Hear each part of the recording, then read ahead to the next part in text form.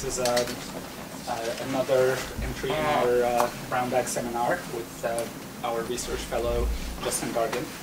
Justin is also a Fulbright scholar on the Middle East, and he's a specialist in international law and energy law, and hands down the most prolific writer I've ever met. He's written over 50 book chapters and articles, and is the author of 3 books: the Dolphin Project, the development of a Gulf gas initiative, and a book that's coming up next month called the World Trade Organization and Natural Gas Dual Pricing in the Gulf, and a very large volume coming out the month after called Desert Dreams, The Quest for Gulf Integration from the Arab Revolt to the Gulf Cooperation Council. Justin specializes in carbon trading, the global oil and gas market, the legal framework surrounding Gulf energy sector, and Middle Eastern geopolitics. He spent long periods of time living and traveling in the Gulf and North Africa, speaks fluent Arabic and Spanish, and before coming to Harvard, he studied at Georgetown Law School, or Law Center, where his thesis researched development of a potential carbon trading platform in the Gulf and its impact on foreign direct investment in the regional energy sector. He's also published a number of papers through the Dubai Initiative. They're all available on our website, and I have a few hard copies here for reference. So without further ado, please help me welcoming Justin Dargin. So thank you everyone for coming. I appreciate that. And obviously, as the title indicates, I'm speaking about resource nationalism from Spanish roots to an Arab tree. I'm going to discuss exactly what I mean by that. But the key issue of resource nationalism, of course, is becoming much more important. If we look at the last decade, with the increasing rise in the price of international price of oil, as well with the Arab Spring. So there are a lot of questions as to how many of the oil-producing countries are going to deal with some of the stresses and pressures that they face in terms of industrialization, as well as to the popular mobilization that's ongoing within the region. But if we talk about resource nationalism, there are different definitions for this, and it's a bit amorphous, you can say, or a bit nebulous. And I would say it more or less echoes what the U.S. Supreme Court indicated in the 1970s when it tried to come up with a workable definition for obscenity. And one of the justices said, "I know when I see it." So that's more or less how we can consider resource nationalism. But just to give you some basic definitions to round out the contours of this philosophy, it's that if you look at the International Energy Forum, it defines it as nations wanting to make the most of their endowment. Others say that it's a situation where the producer countries want to maximize their future revenue, maximize their revenue from present oil and gas production while altering the terms of investment for future output. And others say that it's part of what is known as the hold-up theory. And basically, the hold-up theory, or also what is known as the obsolescing bargain, is where once oil is discovered and a significant investment has already sunk in, then the relative bargaining power switches between the International Oil Company and, you can say, IOC, and the host country. And the host country typically tries to increase the fiscal take by changing the terms of the original contract. So after there's been immense sums of capital investment, more or less there's nothing that the International Oil Company can do if the host country decides to change the terms. And lastly, there's a more geopolitical aspect of this. And the geopolitical aspect states that resource nationalism is more or less an expression of political antipathy to the West, and in particular to the U.S. and to a more minor extent the United Kingdom, and that it's also against the neoliberal globalization motto as well. But today's resource nationalism is quite a different beast than it was in the 1960s and 70s. The resource nationalism of the 1960s was part and parcel of the ethos of the decolonization struggle in the developing world. But today, if we look at resource nationalism, it's just as likely to precipitate some obscure environmental statutes, such as then President, now Prime Minister Putin has done, of course, in the Sakhalin field against the Shell investment, or it could also incorporate the land rights of indigenous tribes in certain remote South African or African oil-producing regions, such as what's happening in Ecuador against Chevron. So it must be remembered, though, that in the eyes of the participants, that resource nationalism is seen as a battle.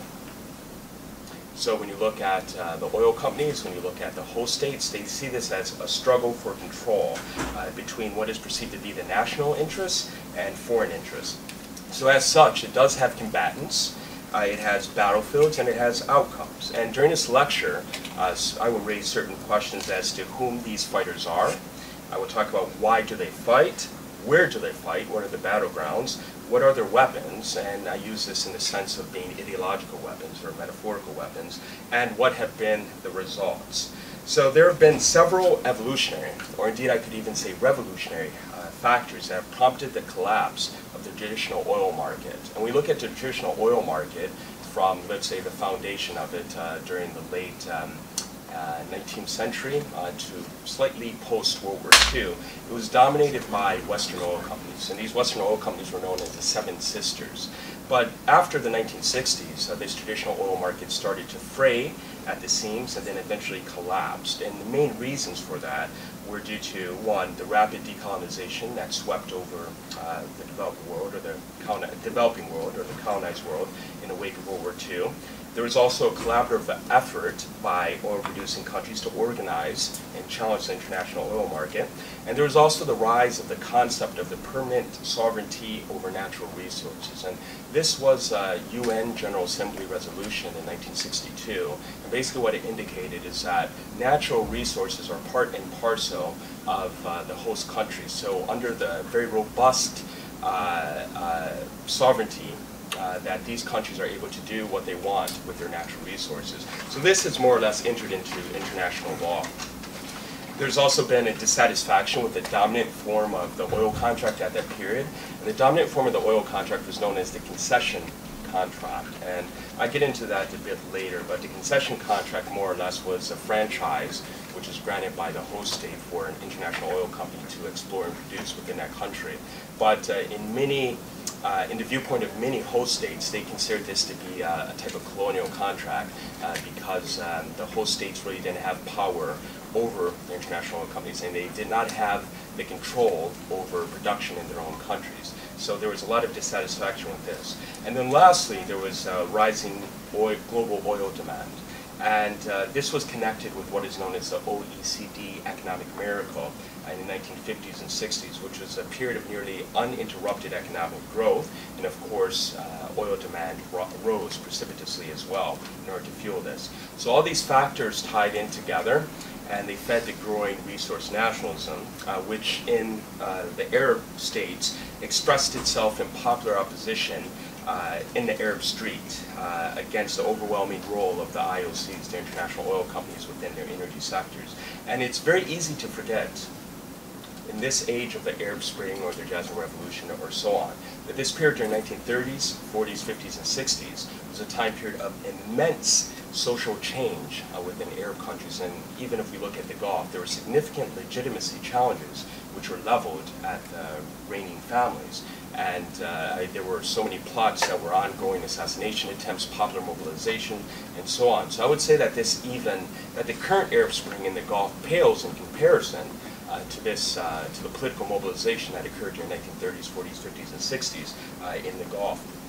But while I'll speak about the specific manifestations of resource nationalism much later, the key ingredient, if we talk about the host countries, is the presumption that the underground resources of the nations, or the subsurface minerals, oil, natural gas, and even mining and what have you, it forms an integral part of that country, of the territory which is found.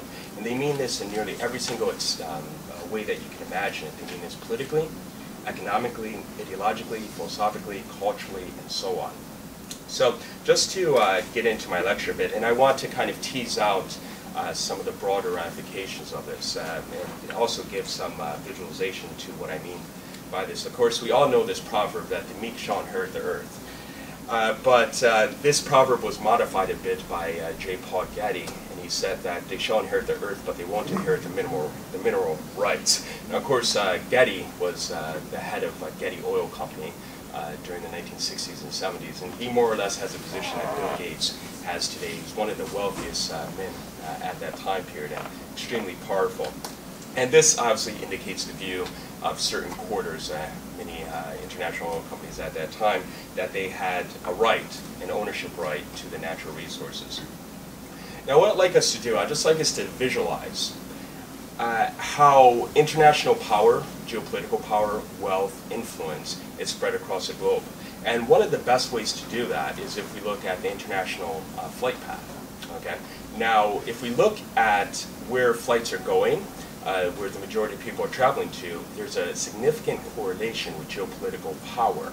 Now, obviously, you can see from this is that the United States, Western Europe is obviously quite active, in particular the eastern coast of the United States, or the eastern half. And then we also see that some of the BRIC countries, if we look at southwestern China, is particularly active. India is starting to get more active. South Africa, which recently joined the BRICS countries, is quite active, and also Brazil and so on. But there are large areas of the world where there's not really that much international traffic, and you can say that these areas are more or less, just to say bluntly, are the ghettos of the world. I mean, these are areas where there's very little development that's going on. These are areas where there's very little wealth creation or geopolitical influence. Another way to portray this is if we look at the famous Earth lights by the NASA satellites, which indicates energy or electricity usage across the world. Now you can nearly put one map on top of the other map, and it's nearly coextensive. Of course, the United States, again, the eastern portion in particular, is quite well lit, and then of course you have Brazil. India is becoming much better lit, Japan of course, and then Western Europe, but then the large areas of the world are quite dark. It also indicates that there's very little activity, economic and otherwise, that's going on there. Then we can also consider internet access density. Again, you can put one map nearly on top of the other and you have the same issue that's ongoing. The areas which are much more developed have much more activity that's going on. And still, we should consider this in the rise of China. Well, China is very much in the news today, and of course, a corollary of that is people speak about decoupling of the global economy from the Atlantic basin. But still, we must consider that most of the economic activity is still ongoing in the Atlantic basin. Okay, and that still, relatively speaking, there's not as much activity that's ongoing in the BRIC countries. So there's still a lot that they need to catch up with in terms of achieving the wealth, power, and so on that the West has. And then also, here's another, not to beat a dead horse, but still, if we look at internet traffic visualization as well, we see very dense interconnections between the United States, Western Europe, the Atlantic basin. Very little that's ongoing in the southern zone, we could say. And still, if we look at it another way, there's very little connection between the southern countries themselves. So if we look at South America, there's very little South American African traffic, and this also would follow economic cooperation and so on and so forth, and very little connection between China, Latin America, and so on. Everything is still tied to the Atlantic basin, to the global north, to the west.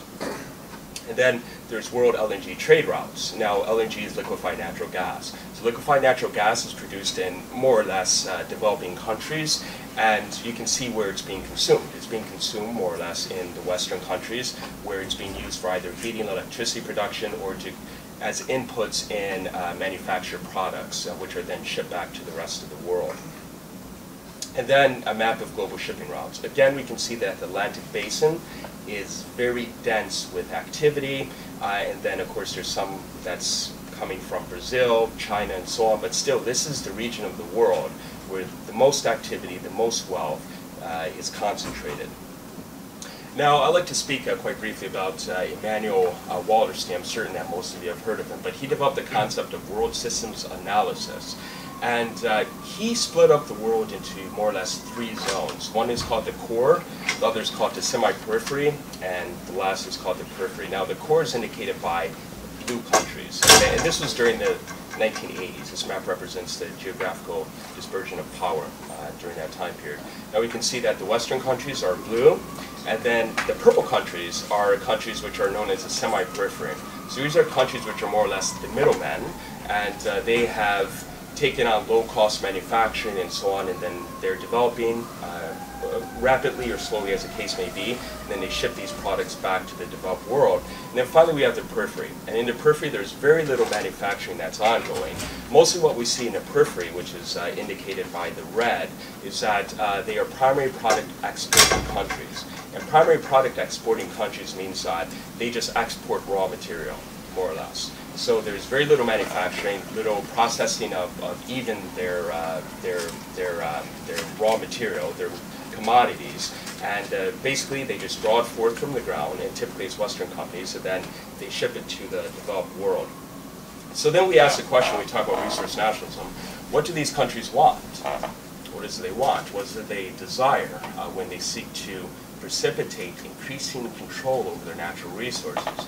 Well, I don't mean to be funny, and this is not a funny situation, but for me it boils down to this: consumption.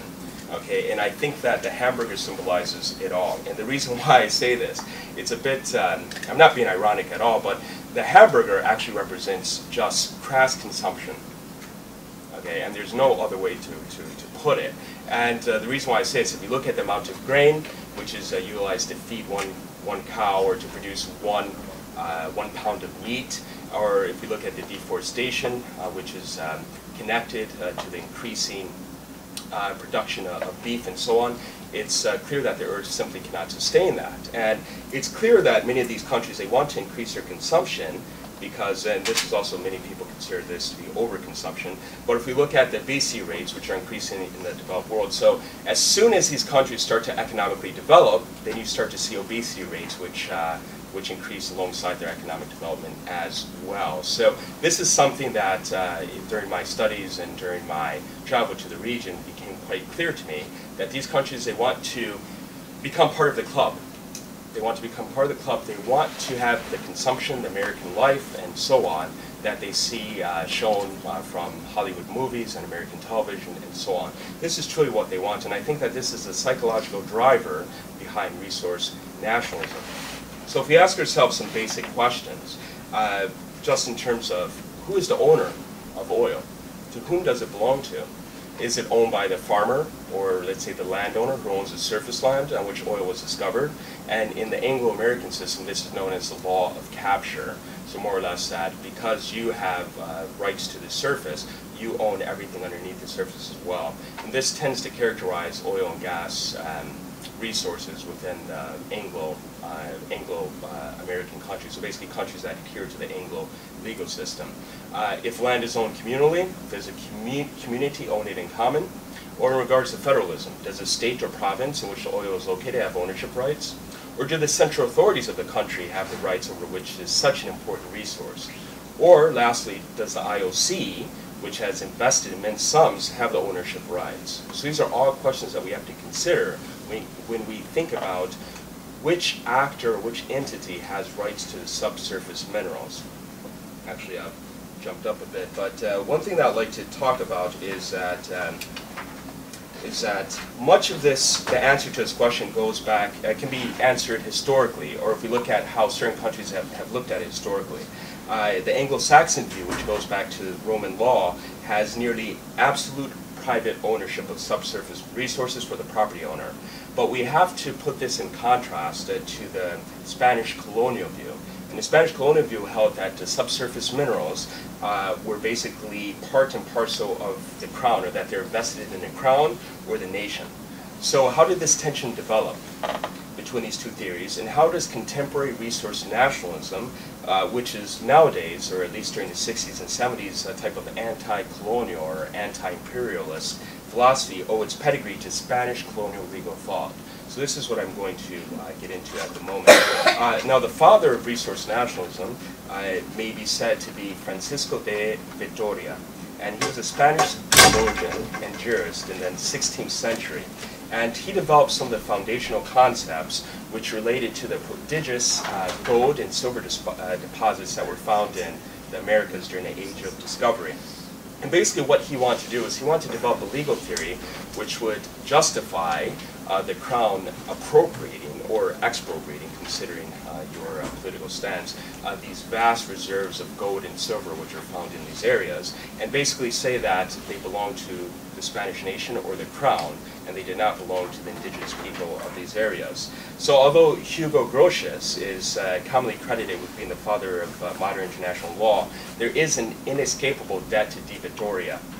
And in colonial Mexico and Latin America, property rights originated with the Spanish grants that recognizes subsurface minerals as being a portion of the monarch's patrimony that was not granted alongside the surface rights to the land. So basically this was known as the partida system.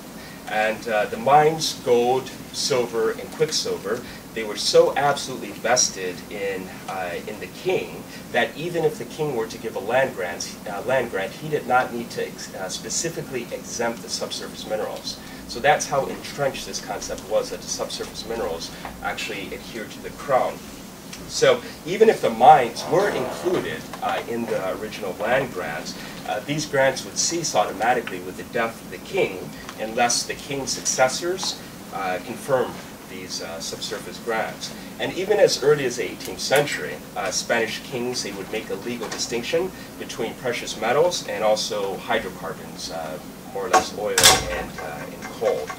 And if we continue further, if we look at Hugo Grotius, or if we look at Samuel Pufendorf, who was a German theorist during this time, legal theorist, they're both influenced by the colonial interests of various European countries. So Grotius's theories of property formed the legal framework for colonial appropriation of the territories in the Americas' natural resources. So even though Pufendorf, he left some room for native rights and for the natives to be protected and so on, both legal scholars argued that, well, God granted the earth to men in common, and I'm sorry, I'm not trying to be gender specific, but that's exactly how they stated it. Mankind did not own it collectively. So basically, it was allowed for humankind to have a type of use right over the land, but that they did not own it. And Pufendorf, he reasoned that this privilege equaled what was known as a negative community. And a negative community is one where either no person, or neither a person or community would have property rights over the other.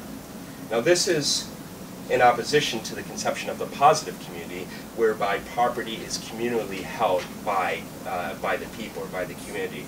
So what is interesting when we look at these particular theories is that while they were initially created to dispossess the indigenous people of their natural resources, in later interpretations or articulations by certain revolutionary European thinkers, they use these theories to argue quite the opposite. It's namely that Pufendorf's treaties support the right of the European dispossessed, or basically the peasantry or the proletariat, against the landowning or capitalist classes in Europe. So the argument was advanced that since the European proletariat or peasantry actually created items with their labor, property belonged properly to those who mixed their physical labor with this production. So this by necessity would exclude the industrialists and aristocrats and so on, who, according to this theory, would arguably be absentee landlords. James Mill, he also further advanced this type of appropriation of colonial assets, particularly in his theory of British, or in his book which was known as The History of British India. And he stated, in regard to India, that only one conclusion may be drawn and that the only conclusion that can be drawn is that the property of the soil resided in the sovereign. And what he meant by the sovereign is more or less the tribal chieftain. And how is this utilized in order to appropriate the assets? Is that he argued that the tribal chieftain owned the land and the subsurface minerals, but that this was a bit of a ruse in the sense that many of these native peoples, they had no concept of absolute monarchy, and they had no concept of property, or their concept of property ownership was not the same as in Europe during that time period. So to consider that that there was even an aspect of property ownership, and that this property was owned by the tribal chieftain, who really had no conception of this, and thereby you could make some type of contract or agreement with this tribal chieftain. Oftentimes it was for mere trinkets, as we saw the sale of Manhattan or so on, is that this allowed the subsequent alienation of the land through various contracts and agreements with this ostensible sovereign who was elevated to a position which there was really no concept previously. So combined with his theory was also that of John Locke, who argued that in the idyllic state of nature, nobody has private dominion, exclusive of the rest of mankind. And it was only through the labor of the person or the laborer's body and the work of his hands that something becomes property. So when you look at the combination of Mill's theories with that of Locke, this was able to dispossess most of the indigenous people of their natural resources. So as I indicated earlier, the colonialists would buy the land from their tribal chieftains, and then because they would work to bring the subsurface minerals to the surface of the land, this would thereby defend their appropriation against all subsequent legitimacy challenges that were brought therefore subsequently. So in this vein, European legal thought declared that mere habitation on the land does not equate to a legitimate claim of the land, and it's only through work and development of it, so basically putting it to profitable use, that enforced certain claims. And I think that this is very important to realize, because this goes back to the basis of the claims of international oil companies, particularly during the 50s and 60s and 70s, when they attempted to protect their ownership right against increasing challenges coming from the host states. So these theories, when they were developed, they led to the inescapable legal conclusion that because the European mother country had the technology, or mother countries had the technology and expertise necessary to unearth and exploit these subsurface minerals, these resources became more or less the public good of the West, or they became basically essential for economic growth and industrialization for the developed world at that time. But afterwards, there were certain theories that were developed to express the notion that perhaps this is no longer viable, and that there needs to be room to allow other countries to develop and so on. And one of the first thinkers that really developed this, his name was Friedrich List. And Friedrich List was a German economist during the early 19th century, and he's known as the father of economic nationalism. Now, economic nationalism is more or less the umbrella theory for resource nationalism. And what he argued and what he studied was the issue of the late industrializers. So the late industrializers, this is a concept of countries that attempted to develop and industrialize after Britain in the 19th century. And these countries were more or less, or what List argued was that these countries entered into global competition severely hampered, and that they had significant obstacles. And basically his theory argued that they lacked technology. So because they lacked the essential technology, this required them to defend their infant industries by other means, by legal and regulatory means. And the legal and regulatory means, according to List, by which they should be defended, would be strong protective tariffs and the imposition of a legal regulatory regime that would discourage foreign imports from flooding the market.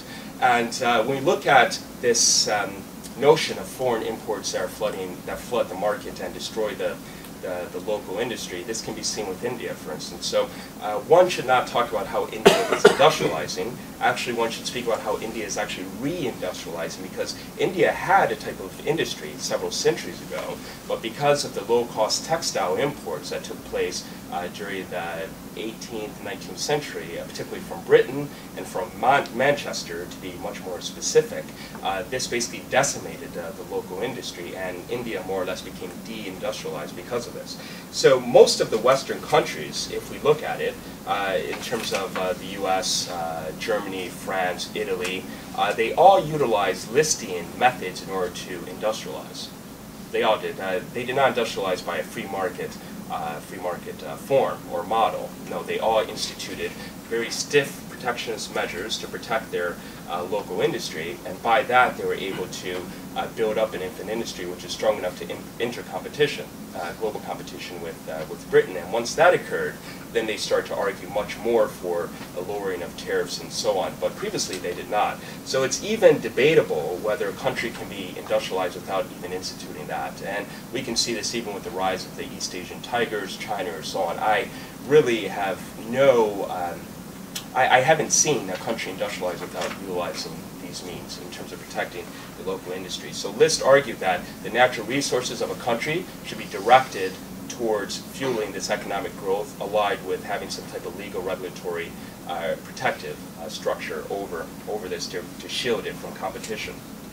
However, one of the main problems with List is that he did not consider the obstacles that developing countries, more or less former colonial countries, faced, because the structures that inhibited them was more or less what is known as the dual economy.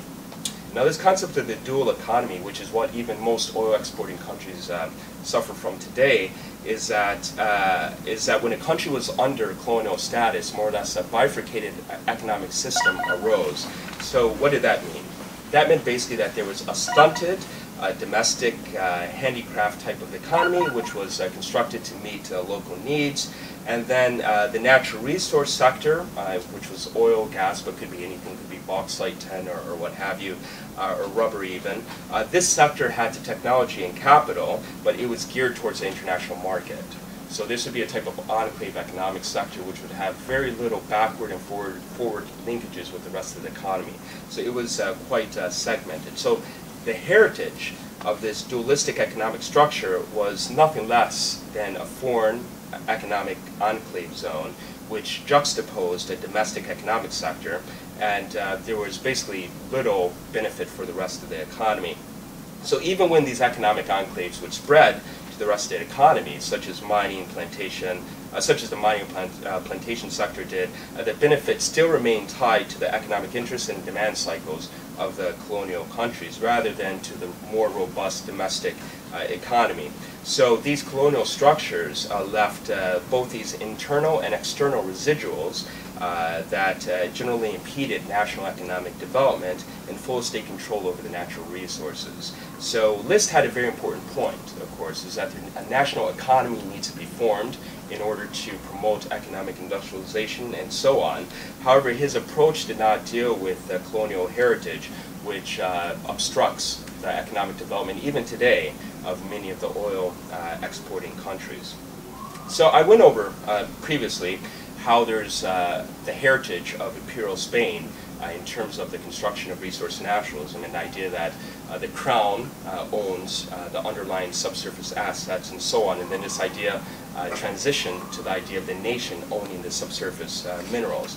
But not only was it imperial Spain, but also Latin America began the wave of nationalization that later swept over the world. And this is due principally to two factors. One factor was the 1910 Mexican Revolution, and the result of the 1910 Mexican Revolution was the construction of a new constitution in 1917. And the constitution in 1917 was very radical to the extent that it articulated this notion that subsurface minerals, and oil in particular, were let's say, under the mandate of the central authorities. And then also Mexico contributed to this nationalization drive by the nationalization in 1938 of Pemex, of the foreign assets within Mexico. So in the 1917 Constitution, it had a very far-reaching article. And this article was Article 27. And this vested the nation with the inalienable right to subsurface minerals. And basically what Article 27 did was it reaffirmed the principle of the ownership of subsurface minerals should be held exclusively by the Mexican state or by its nationals. And at that time, these were relatively extreme notions of state sovereignty that was unknown to the developing world. I mean, the only other example that came close was the Bolshevik Revolution in 1918. And then in 1920, there was a wholesale nationalization or expropriation of the oil asset, particularly in Azerbaijan, Baku during that time. But outside of the Soviet world, this was basically unseen for a colonized or former colonial country or a colonized country to be able to develop this principle and exert this on the international stage. So although Article 27 did raise the prospect of authorizing the government to own these subsurface minerals, but at that time it still didn't express the right that the government should be able to expropriate the assets of foreign companies that were active. This came much later. So when Mexico did expropriate foreign assets in 1938, it did face stiff retribution and a stiff reaction from international oil companies for this action. And principally the international oil companies, they were afraid that this would serve as a type of demonstration effect for other countries, and that they would follow this, other oil producing countries, and that it would spread like wildfire through the prairie. So they punished Mexico significantly for this action because they wanted to make certain that no other country would be able to do this again. And they were correct. Although Mexico did suffer heavily for this, it did provide the impetus for later countries to be able to question the perceived omnipotence of the international oil companies. And then afterwards, of course, in 1952, we had Mohammad Mossadegh in Iran that attempted to nationalize, and of course he faced a very stiff reaction from international oil companies and of course from the West for his action. And personally, he paid quite a price for that. Even though there was a death sentence handed down to him, it was never carried out, but he ended up dying a broken man. And this 1952, actually, when you go back to it, this type of the power that this had in the Iranian national consciousness was extremely strong, and one could say that actually this played a role in 1979 in terms of Islamic revolution. So it must be remembered that these actions do have a result, and I do recall reading how Kermit Roosevelt, I believe that he was either the grandson or the grandnephew of Theodore Roosevelt, but basically he bragged that he was able to pull off the coup d'etat in Tehran with $1 million and in 2 weeks, and he was able to pay off a group of people to protest and so on. So, I mean, there are ramifications. But if we look at the steady progression of this idea, this notion of resource nationalism, then we can say that really it became entrenched with the foundation, or with the establishment of OPEC in 1960s. And this was really when these ideas of resource nationalism spread from Latin America to the Middle East. And the first salvo started when two men came together. One man, his name was Juan Perez Alfonso, and he was from Venezuela. And the other was Abdullah Tariki. And Abdullah Tariki, he was known as the Red Sheikh, basically because of his perceived socialist leanings, because he was more or less a Nasserite during that time. But they had some essential differences about how to go about increasing control for oil-producing countries over their natural resources. Alfonso was an adherent to the ideas of Prebisch, Raul Prebisch, who was an Argentinian economist. And basically what Prebisch developed was this theory that there was a long-term price degradation of primary products, and that the only way that countries would be able to control this is that if they were to form cartels, natural resource cartels, and basically institute production restrictions so that they would not suffer from the increasing devaluation of their natural resources. So Alfonso was a very significant promoter of this idea, and he thought that this would allow the oil-producing countries to be able to preserve higher prices. Now, as a Nasserite, Tariki, he was much more radical, actually. His policy was for total contractual reformation. So basically, if you want to put it in a nutshell, it was full nationalization. And the argument of Tariki was that the relations between the international oil companies and the developing oil-producing countries were so asymmetrical that the only appropriate remedy was through total nationalization of oil production. Yes, please. Just a quick question. What was his nationality? He was Saudi. So He was Saudi, and he held the portfolio of oil minister from 1916 to 1962. But he was later pushed out when there was infighting between King Saud and then Crown Prince Faisal. So King Saud was known as being much more, some would say, under the thumb of Jamal Abdel Nasser, and he had put Tariki into this particular position. And then when Saud was pushed out, then also Tariki was pushed out as well. And many of the ruling family did not like the ideas of Tariki simply because he said that Saudi Arabia and the rest of the Gulf countries held the oil in trust for all Arabs. So his rallying cry was Arab oil for Arabs, not necessarily Saudi oil for Saudis. So that was one of the reasons that he was pushed out along with King Saud during that time, during the palace infighting. Another question. When did the Shah come into power? The Shah? 53. Well, actually, Riza Shah, and actually I would ask Makrangiz, but I was thinking it was 1925 when Riza Shah first came into power, right?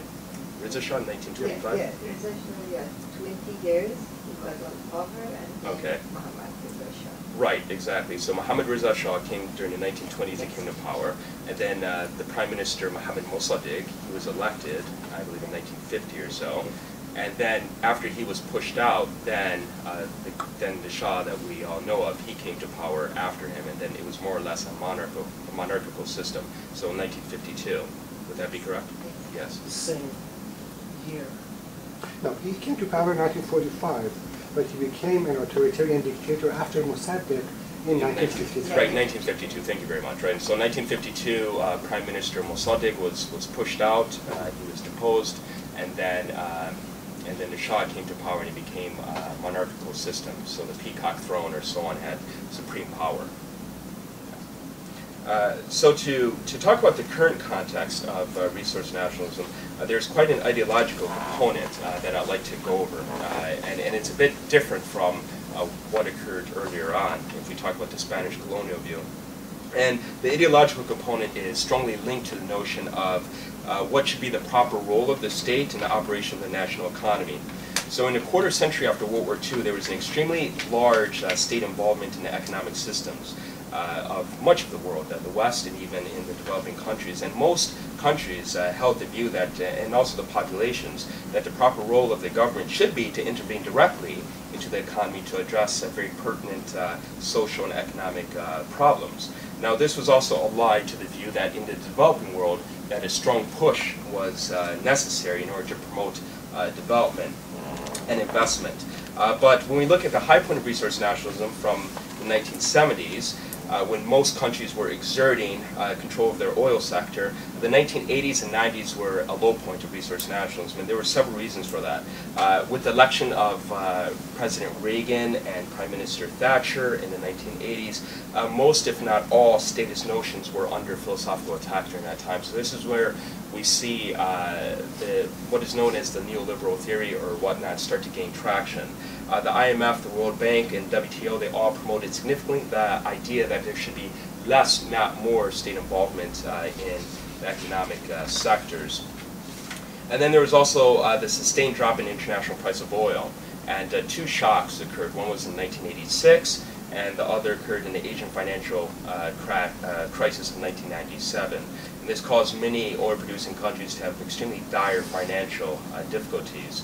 And they experienced decreasing investment in their oil fields, and they reached out to many of the IOCs for investment. And in the process, they offered very attractive fiscal terms and investment packages. But in the 2000s, the early 2000s, resource nationalism came to the forefront again. And as I indicated earlier, this was much different from the variety in the 1960s. And to a certain extent, some aspects of this new resource nationalism was tied in with a bit of, you could say, anti-Westernism or anti-Americanism or even anti-British philosophy, simply because the Iraq War had caused certain tensions over the world. So particularly when we look at Chavez in Venezuela, or if we look at Morales in Bolivia or so on, many of their actions were actually linked to their quote-unquote challenge of this system which is dominated by the West.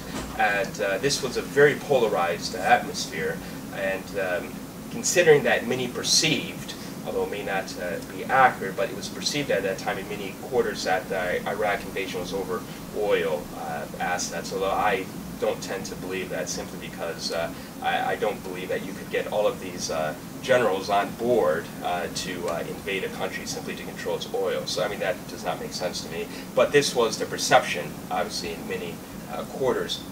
And also there was disillusionment with globalization. And this ideology was a bit connected with what is known as the Beijing consensus. And basically, is that when there were anti-globalization riots in the 1990s, early 2000s, there was a questioning of the basic foundation of neoliberalism.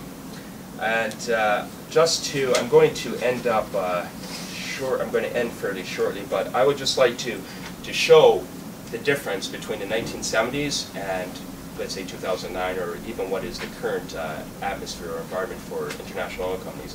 1970, there were IOCs had nearly full access to oil reserves, 85%.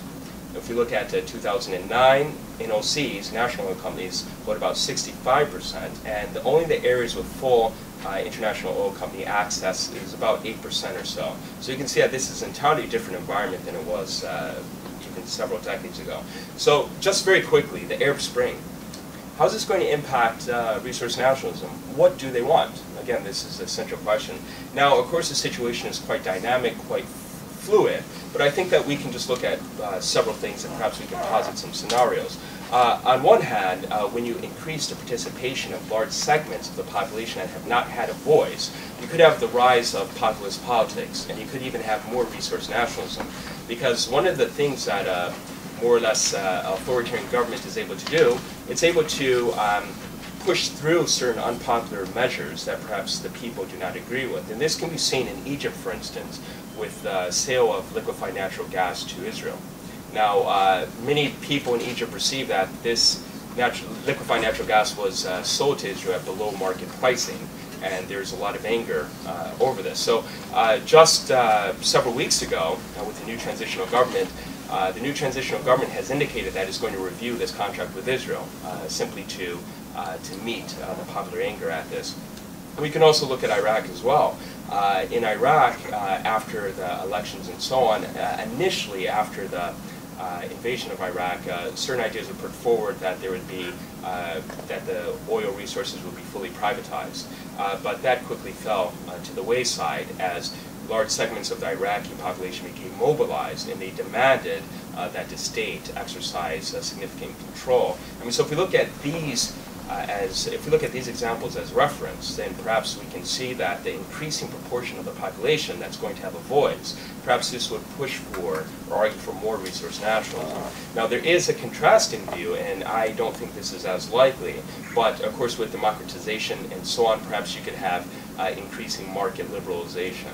So some of these countries, in particular, if we look at Egypt, may be in need of funds because of the chaos and turmoil associated with the recent revolution. So they might have to reach out to the World Bank or IMF or so on, which would thereby encourage the countries to implement structural adjustment packages or what have you. So basically liberalize large segments of their economy. So it can go either way, but I think that it'd be much more that the people have the voice. They would demand that their governments listen to them and that they would produce their oil and that they would develop certain policies which would express their wants and desires. So thank you very much for attending, and if you have any questions, I'd be quite pleased to answer them. Thank you very much. So we have about 35 minutes for questions, and I'd like to invite you to ask questions. Yes, Justin. I agree with everything you say. What I want to ask about is this inherent tension where on the one hand we have rising global commodity prices over the long run, especially in food. Robert Zolnick just issued a second warning that we're only one crisis away from a major humanitarian situation due to rising global food prices. And then on the other hand, like in Africa, for example, you have increasing tendencies towards democratic or populist policy. It seems there's a contradiction or tension between those two. So I think that makes the first scenario you suggested more likely.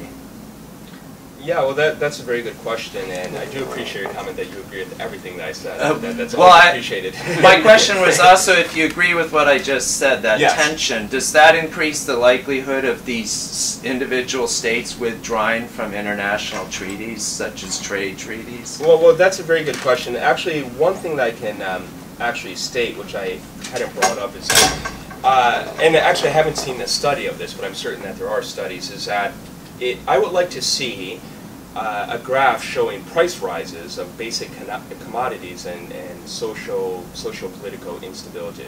So if we look at the French Revolution, of course the French Revolution was precipitated in a large degree by the rise of bread prices. Okay, and Marie Antoinette with her famous saying, "Let them eat bread and let them eat cake." Of course, cake at that time did not mean chocolate cake. It was actually a type of it was a substantial foodstuff, actually. But definitely this precipitated many of the tensions within France. And even if we look at Egypt in 1977, with Anwar Sadat, there was a significant riot within Cairo.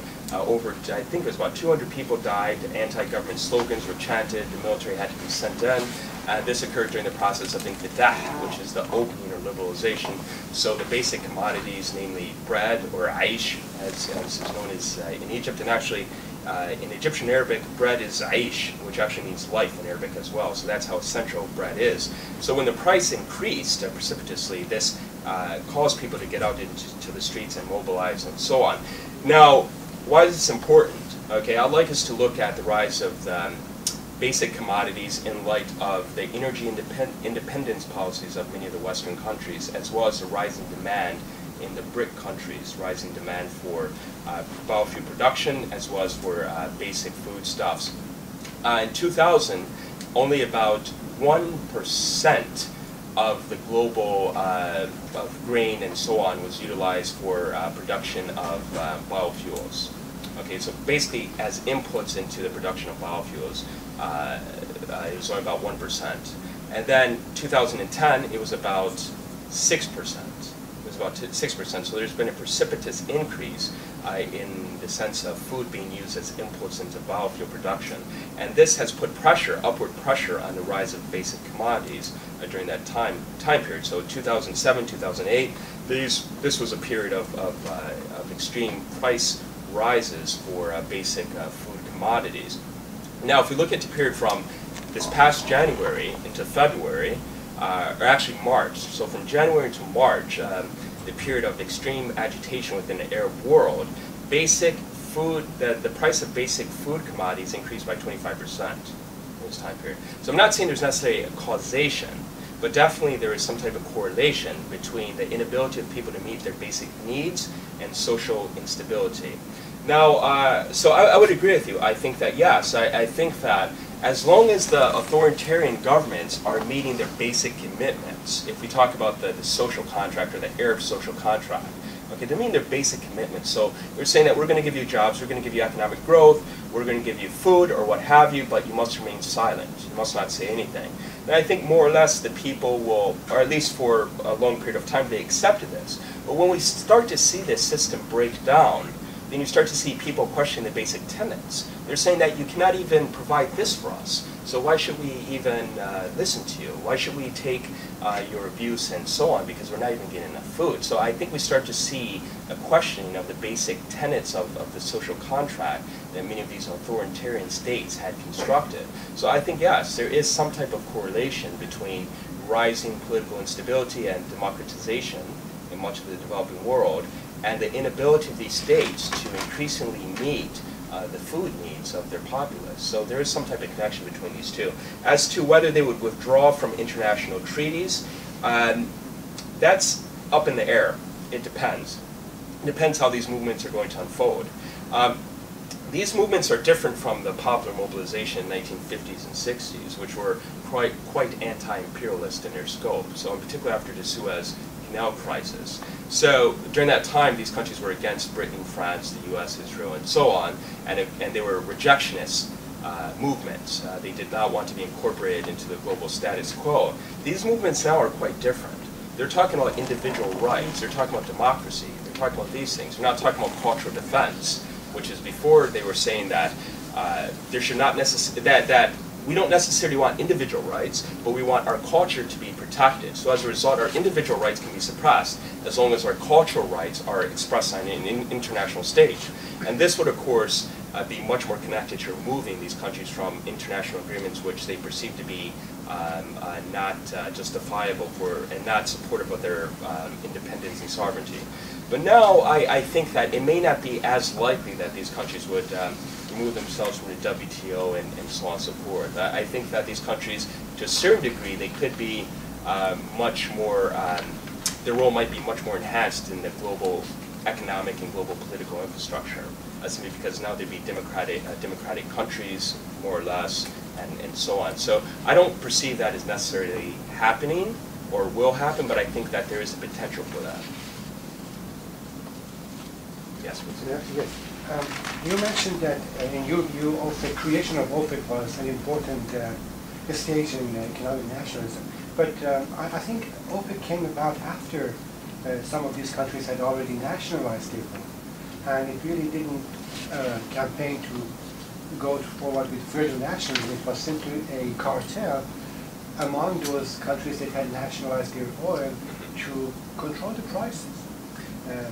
Don't you agree with this? Well, it's a good point, but in many of the countries there had not been full-scale nationalization in many of the countries. So if we look at the Gulf countries, for instance, they still had not at that time nationalized their oil sectors. But OPEC didn't contribute to that. Initially, OPEC did not, but OPEC was, it had an ideological contribution, namely that they said that there's going to be a forum of oil-producing countries and that we're going to work collectively, okay? And this was related to the ideas of Raoul Prebisch that said that countries need to create basic commodity cartels. During that time, there's also, OPEC is not the only natural resource cartel, there was also bauxite cartels, much short-lived though, tin cartels and so on, all in order to, and cocoa cartels as well, all in order to promote collaboration between these countries. Now, you're absolutely correct, at least initially, OPEC did not do anything substantively in order to counteract, let's say, foreign control over natural resources. But at the same time, OPEC served as notice to many of the international oil companies, and many of the countries use OPEC as a forum, as a collaborative measure to increase their fiscal take. So initially, if we look at Libya, for instance, or if we look at Venezuela, or if we look at Iran, or many of the other countries, what they did was they started to increase their fiscal take. So they wanted to increase their taxation or royalty regime or so on that was levied on the international oil companies. Then later on, this transition towards full-scale nationalization within many of the oil-producing countries, and in particular this happened with the Tehran Agreement. And the Tehran Agreement was actually, this was in 1972, 71, 72, and this was actually when OPEC became a viable organization. And then we start to see OPEC have a presence. But the basic ideological stance of OPEC, we must remember, is that oil-producing countries have the right to control what their commodity is being sold for in the international market. And I think that this is part and parcel of resource nationalism. Thank you very much for the presentation. Thank you. And then your last graph that you had was Yeah. the most fascinating to me.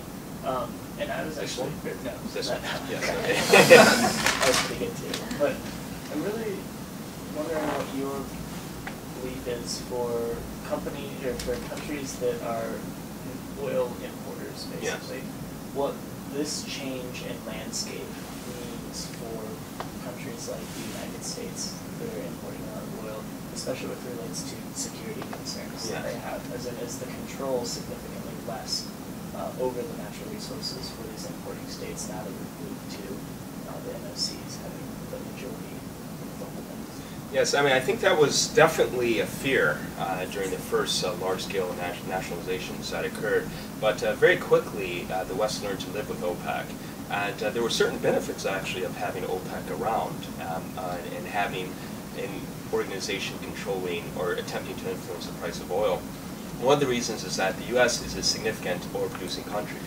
Okay, and but still, basically, the cost of production in the U.S. is more or less about $12 to $14 per barrel of oil, and the fields tend to be much more mature. That means that the reservoir pressure is much lower, and so natural gas within these reservoirs is quite low, and so these tend to be marginal fields. And the cost of production within the Gulf, let's say if we look at Saudi Arabia, for example, is perhaps only $1, so it's not even that much. So to have these countries voluntarily restrict their oil output is actually quite beneficial for domestic oil production within the United States. So many domestic oil producers in the United States actually support OPEC's fundamental aims. They would hate to see Saudi Arabia flood the market in oil, and then they would basically be pushed out of business. And this was one of the fears in 1986 when Saudi Arabia basically unleashed the hounds of war, I guess you can say. They basically flooded the market. There was fear in many quarters that U.S. domestic oil production would collapse because the price was much too low. So I think that we need to keep this in focus. But in 1982, you had the creation, or basically OPEC stopped posting a price for oil, and basically they attempted to influence the price by production quotas. Okay, but yet there still is an international market mechanism that's operating. So oil is bought and sold not primarily through bilateral contracts or through certain national aims. It's bought and sold through the national or through the international market.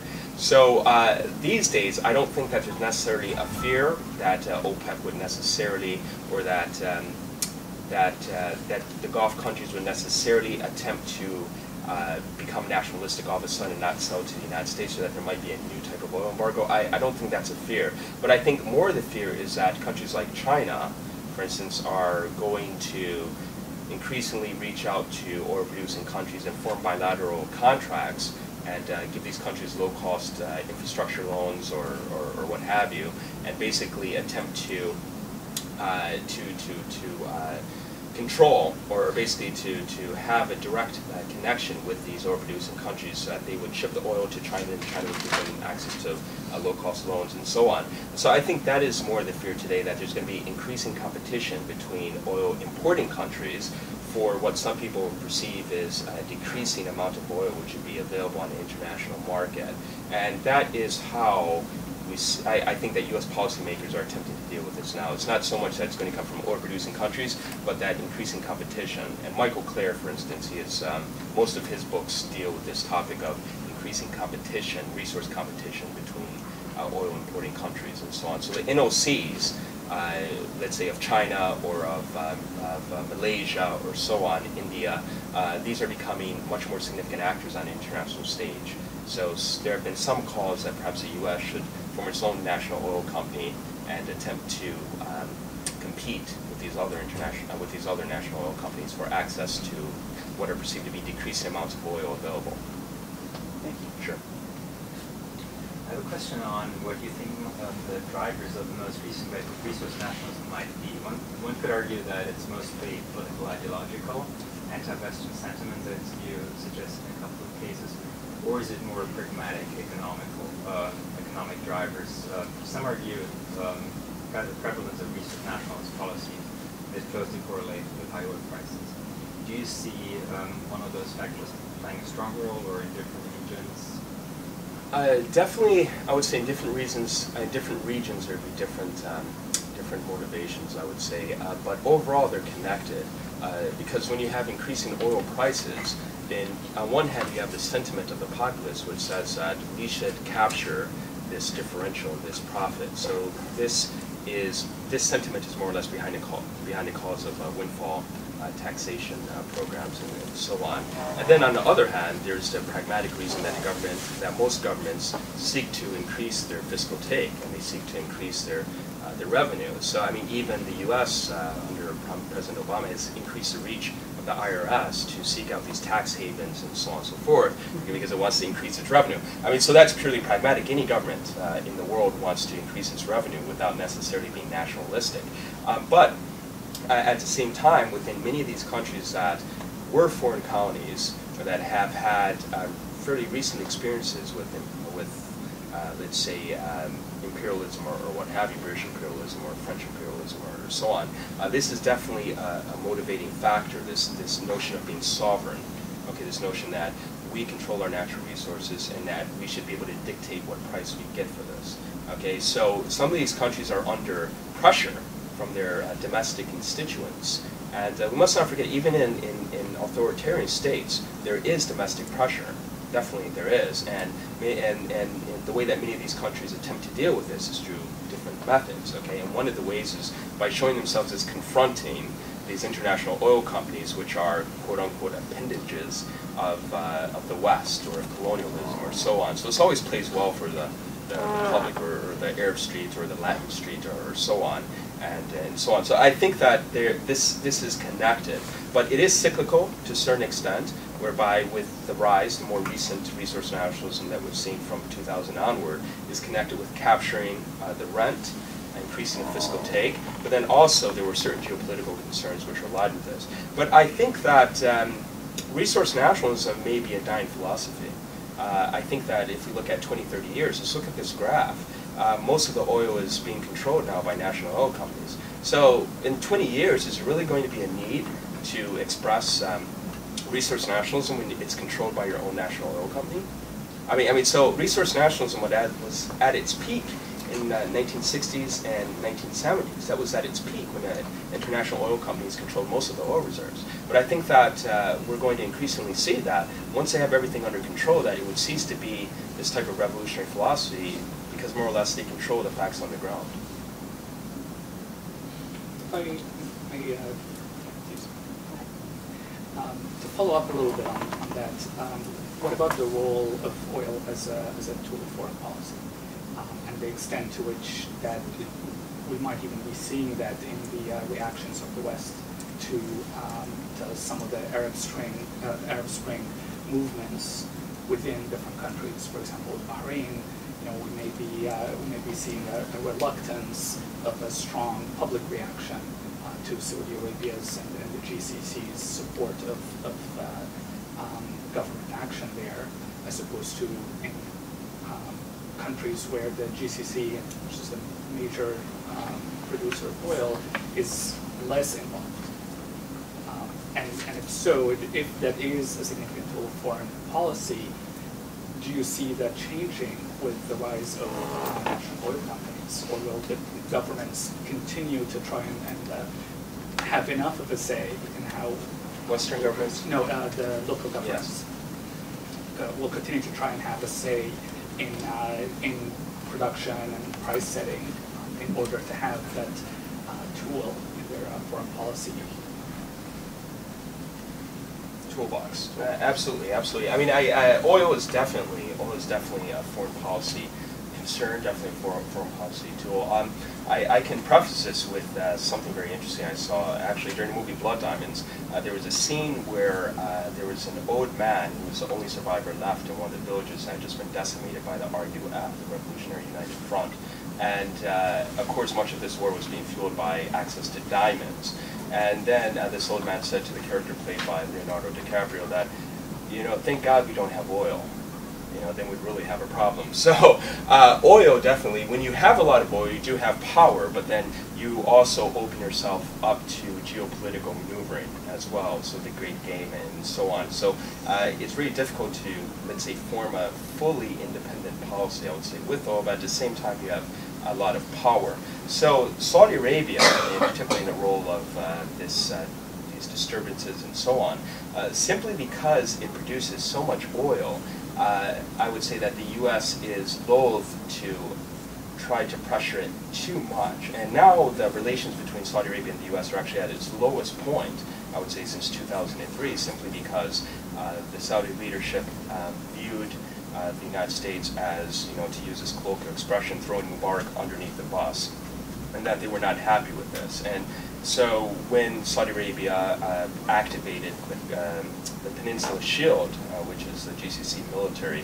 agreement, sent troops into Bahrain, it did this basically without U.S. consultation.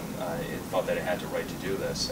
So oil in foreign policy is going to be, I think, going forward, it moves the U.S. to perhaps not criticize certain actions that are taking place right now. For instance, in Bahrain, some of the stories coming out of Bahrain are quite harrowing.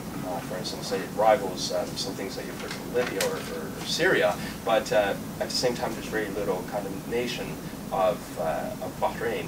So the U.S. is quite loath to see its traditional relationship become upset or upended with many of the Gulf countries. And it's not going to criticize these countries as of yet until the social forces become too much to handle. And oil does play a role behind this, and also the Fifth Fleet and security needs and so on. Because one of the main things that we need to remember is that the U.S. does not import the majority of its oil from the Gulf or from the Middle East. But the Middle East was always strategic simply because during the Cold War and so on, U.S. allies, Europe, Western Europe, and Japan had imported the majority of their oil from this region. So the U.S. acted as a type of policeman, or as a guarantor of security and so on, to be able to allow its allies access to low-cost oil, relatively low-cost or oil free from interruption. So this is going forward, I think, to answer the second part of your question, I think that local governments, if they open themselves up more to popular participation, we might start to see a bit more of these populist politics take part in the national discourse on whether they should continue to be allied with the Western powers or with the United States, or whether they should just look for their independent security needs and perhaps reach out to China much more. And we've seen a little shift in Saudi Arabian policy, which is reaching out more to China, for instance. But if we have much more of the youth have a voice and so on, there tends to be a fair degree of anti-Western sentiment, even though it's not expressed during the current instability. But still, I think that they would question their country's cozy relationship with the West. So you could see more oil being diverted to the Pacific, the Asian Pacific region, rather than to the West. So I think that this would perhaps just expedite what has been ongoing trend for the past several years. So I think that this is more or less what would happen from, let's say, U.S. involvement in the region and the populace's movement towards giving themselves a greater voice in national politics and so on. Please. I think There's a That's okay. question. oh, yeah. That's weird. Go ahead. Yeah, I think in that case, you're referring to layers of international intervention, which can occur from a populist standpoint, so that the democratic movements could have been instigated by Western infiltration just to create regime change in deference to future control.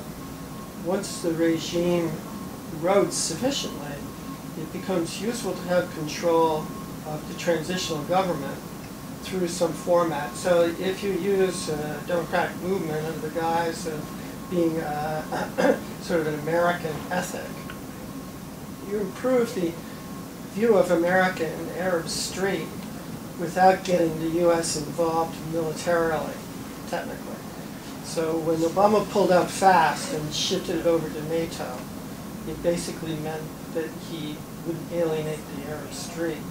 And at the same time, according to some stuff that I'm reading now, that there was funding of Barada, which is a TV network in Syria, which was fomenting, basically Assad's association with Iran.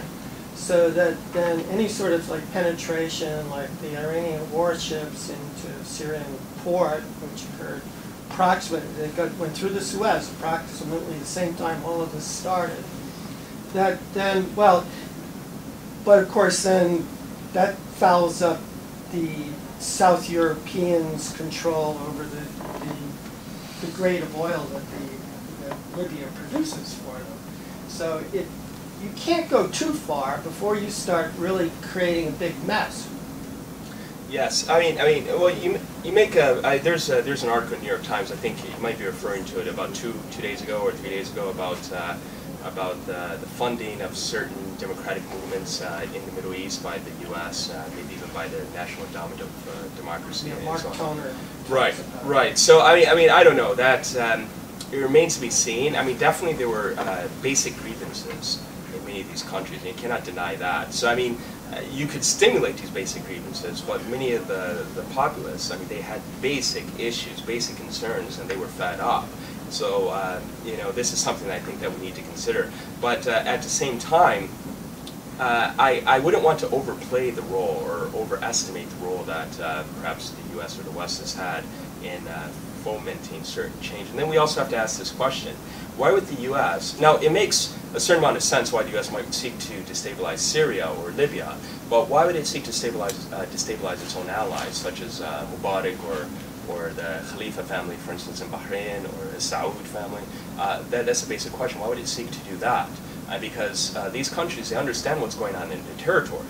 The Mubaraks understood exactly what groups are being promoted and which are being assisted and so on.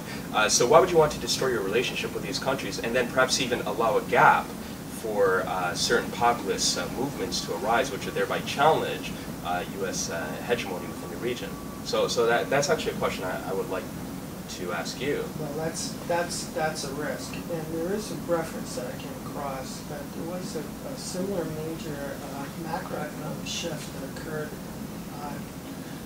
towards the beginning of the 19th century, where there were rebellions that were occurring because of possibly because of food, possibly because of some sort of economic shift. So there may be something larger than we're actually thinking about here. And that consequently, even minor perturbations could be part of a macro event. So that these are just symptoms of a macro event. Yes, I understand. I mean, some people argue, although I don't necessarily adhere to it, that these democratization movements are actually part of a war against the status ideology, or against the status philosophy of the paternal state. So that there are several movements. One is that there's a macro movement which is against the state as a concept, as a viable concept in the paternal state, or the strong man. And then you have certain minor movements which more or less be support of, or contingent support of these strong men. So I mean, I have heard that. I frankly, that's something that I can't necessarily speak upon as to whether that has happened or not, because I'm not privy to these discussions of, I guess if people are plotting to change the world, they haven't invited me yet. So I can't say whether it's accurate or not, but definitely that is the view in certain quarters and so on. So that is the view. So. Yes. I wanted to, being patient, I wanted to make two very quick comments and ask you two quick questions.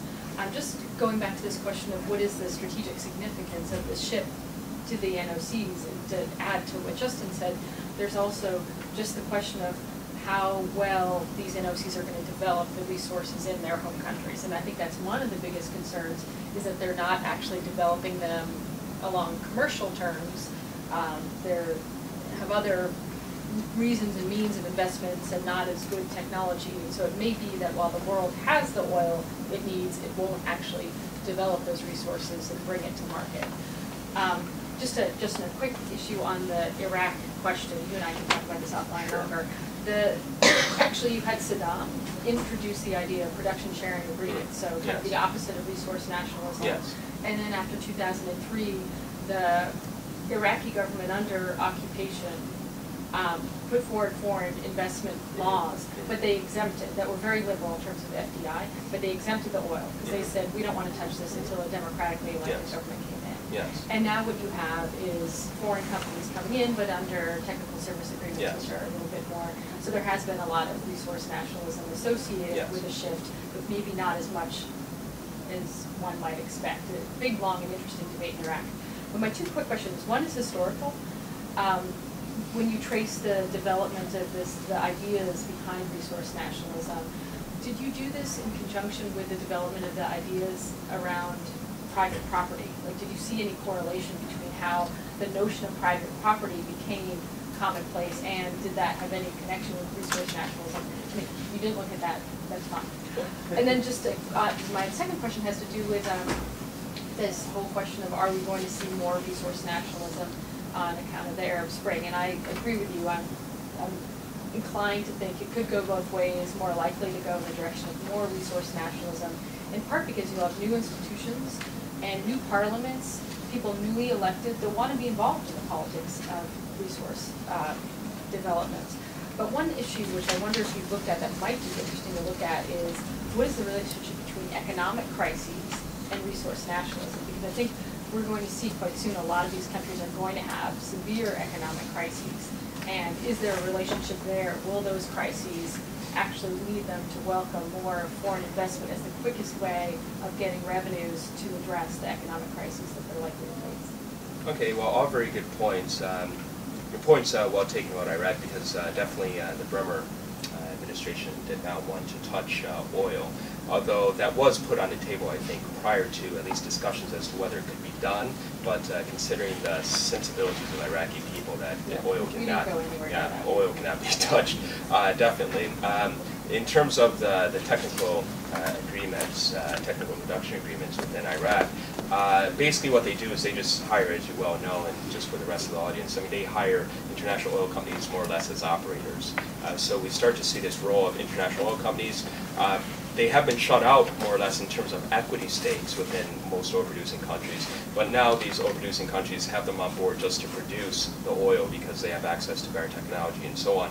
So as you correctly indicated, Megan, is that one of the fears of having national oil companies is that if you look at let's say two national oil companies, PDVSA and Pemex, PDVSA in Venezuela, Pemex in Mexico, we see that the Cantoral field in Mexico, which is the largest field, is actually declining, and Mexico may be an oil importing country within the next decade or even before that. And one of the reasons why is because the investment emanating from Pemex is extremely minimal, because it also has a social function as well. So I mean, it seeks to hire, it seeks as an institution to hire people, to lower discontent, to provide employment, and also much of its funds go to different social programs. Same with PDVSA, it's a very politicized organization. So we see that Venezuelan, Mexican production has all decreased, and you can almost tie this in with increasing politicization of these institutions. So that's a very good point you made. In terms of property, yes, I did look at the notion of private property, and I think resource nationalism is intimately connected with the notion of private property. So within the Anglo-Saxon system, this goes back to Roman law, and it's more or less a law of capture.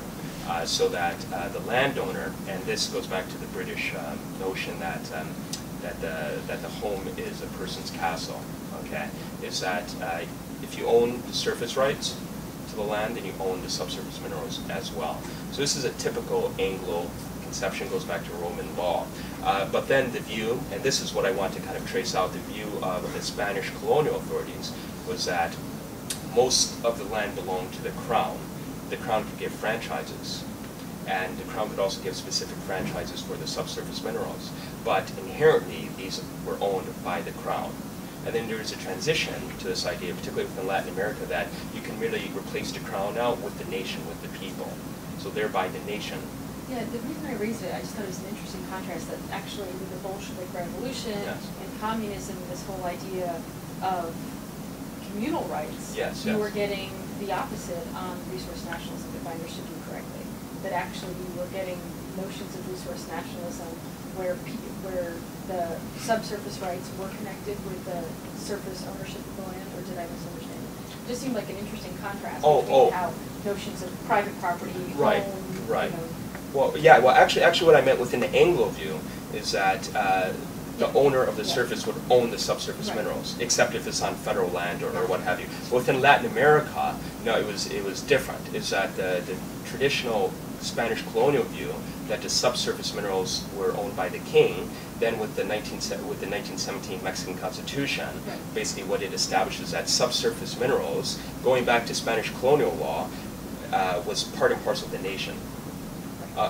So it's owned in common. So it's almost connected with the public good. So they considered oil and the subsurface minerals to be a public good. Now the Bolsheviks, it's a bit connected with socialism. It is, because in the 1910 revolution in Mexico you had a lot of various political ideologies that were percolating. But the Bolsheviks are much more radical because they believe that the government should control the means of production, which is communism in its essence. And of course one of the central means of production was oil production. Of course, so that was the communist view. But when we look at Latin America, yes, it was influenced this to a certain extent, but it was much more the view that it's a public good, and that the nation or that the government is holding this in trust for the people. So this is the basic articulation. And when we look at the resource nationalism in terms of the Arab Spring, yeah, I think that we could have some type of interest politics or that are arising, or ward politics. When I say ward politics, like the type of politics you have in Chicago or Louisiana. I mean, in a sense, you have politicking and you have certain interests and so on. So if we look at the basic Arab social contract, the Arab social contract is made up of, particularly in oil-producing countries, is that we will mute our concerns, okay, in terms of political enfranchisement. However, you as the government are going to act as a redistributive mechanism or instrument to be able to give us revenue, or to redistribute revenue to the people. Okay, and this has more or less been quite stable, at least for the past several decades within many of the countries, but it started to fall apart. But when we look at this model of subsidization, okay, the subsidy model, which is inherent within this. Within Egypt, it's bread subsidies, but within the Gulf, it's access to low cost energy, and so on, low priced energy, is that the people view this as being part and parcel of their social contract. So when you start to see the rise of interest politics within the Gulf, I think that you're going to start to have politicians or so on start to cater to the needs of their people. And one of the ways that they're going to do this is by simply saying that I will be the one who will give you the most, let's say, the most money or the most access to certain resources, or that I will give you free medical care and so on and so forth. So we could actually see the subsidies begin to strain these economies much more. And then if we look at how the Gulf countries reacted in terms of the Arab Spring, in terms of the protests, I have the figures right here. King Abdullah, for instance, he announced $37 billion increase in pay raises in order to meet these pressures, unemployment checks and also other benefits. Hamad bin Isa al-Khalifa of Bahrain, he offered 1,000 dinars, which is more or less about $2,500, $600 for each family, although this still did not really quell the protests. And the Sultan of Oman also announced that anyone jobless would have a monthly stipend of about $375. And then in addition to that, the GCC as an entity pledged about $20 billion worth of subsidies to shore up Bahrain and Oman. So we see that one of the ways to attempt to meet these protests are increasing subsidies, not less so. So this is the trend that I see for these countries. So one of the things that's going to be necessary for these states in order to meet the demands of their populaces and so on is to increase their fiscal take. So just over the past few months, we can see that with the subsidies that Saudi Arabia has announced, they have set their economic target in terms of what they base their revenue on, in terms of the price of a barrel of oil. I think that beforehand it was a conservative estimate of about $50 or $60 or something along those lines. Now they've increased this to about $80. Okay, so we can see that now they are really moving close to the edge, and this subsidization model is burdening the economy. And I expect to see much more of this, and I expect that if the people have more of a voice, they're going to demand much more of this revenue flowing towards them, and then we're going to see this push for the governments for more of a fiscal take. And then, of course, this would be in line with what you said before. There might be less investment. Might see NOCs acting in much more of a social manner, for instance, providing much more jobs and not investing as much as they should in certain oil goods. So there could be a future decrease in terms of oil production outside of OPEC even. And with that, I think we have to wrap it up here. Thank you very much, Justin, for a very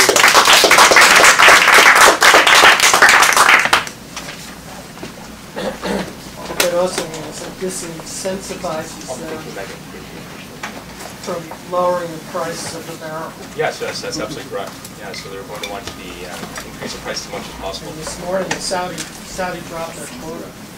Oh, yeah, they did. Yes, this morning. And I noticed gas is cracked $4 around here. Yes. Yes, although the gas market's